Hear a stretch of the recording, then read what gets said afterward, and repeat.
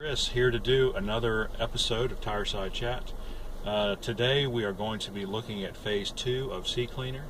We're going to take a look at, I don't know exactly how, I hate to say that ahead of time because then I'll get on a roll and I'll go through more than I said I was going to go through. So we're just going to kind of let things flow and start checking out this program. You know, last video we talked about how to find it, how to download it, and how to install it, and so we accomplished that. And so we're going to start looking at how the program actually works and a few tips and tricks.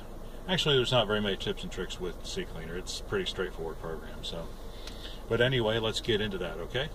Let's get to it. We take our mouse cursor, move it over CCleaner, double click, and voila, we have full screen CCleaner. So I really don't want to spend a whole lot of time going over these options. I think the reason being I don't want to make this overly complicated. So let's just stipulate that everything, if you'll follow my mouse cursor, that everything I've got checked here is the right thing to check, and everything that I don't have checked here is the right thing to leave unchecked. I think what you have to understand about CCleaner, it is merely a front end for performing various Windows command line commands. And so everything you see checked here that CCleaner is going to take care of, if you were familiar with Windows command line, then you could go into that. In other words, let me open up a command line. So we go to search, command, and of course we want to run that as an administrator. And we want to say yes when UAC asks. And so this is a command line. And so here we have a prompt C Windows System 32. There are some temporary internet files, and they are stored in a specific place on your hard drive within the Windows operating system. You can actually navigate to that directory and perform a delete command and take care of those. Same thing with history, cookies, everything on this list. If you know where it is and how to delete it, and how to delete it 100%, then yes, you can do that. But this series of videos is really not geared towards people who have that kind of experience with computers. This is geared more towards those who are just beginning, or those who have gotten themselves into a jam and want to figure out how to clean up their computer without, you know, giving it someone else who may or may not be competent enough to clean it, and giving them a lot of money for work that might or might not be done. I mean, so, you know, this is what this is all geared towards, is helping you become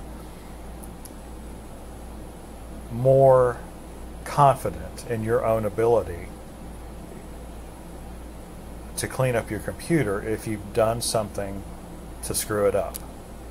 And so let's forget about C Windows System 32 Command EXE for now. If you get that far and you want to explore it on your own, good for you. I mean, really, honestly, good for you. I'm by far not an expert on the command line, but I've learned a few tricks over the years, and I use them when they're the best method for me. But utilities such as CCleaner make things a whole lot easier for me too.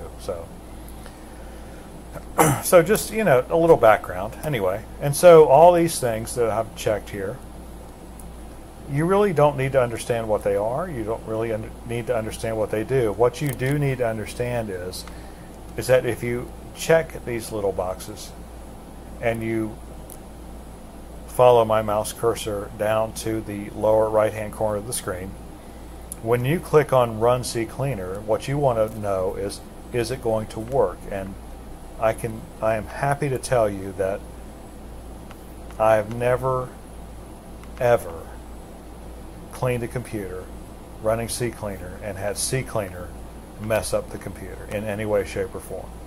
It just simply does what it does, and then you're done.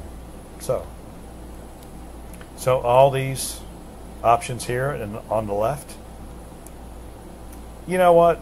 It would be good once you download CCleaner. Hey, do some Google searches, figure out what it's doing. But for now, don't worry about it. Just move your cursor to Run Cleaner and run your cleaner, and then it will give you this warning.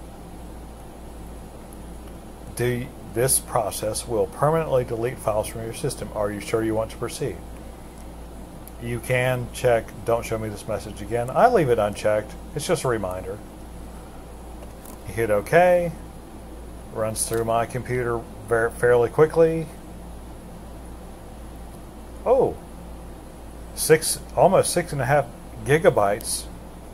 I know it's gigabytes. I don't care.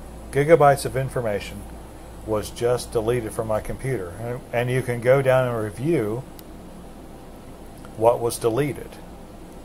So obviously, I'm not an Internet Explorer fan because not many gigabytes of files were deleted.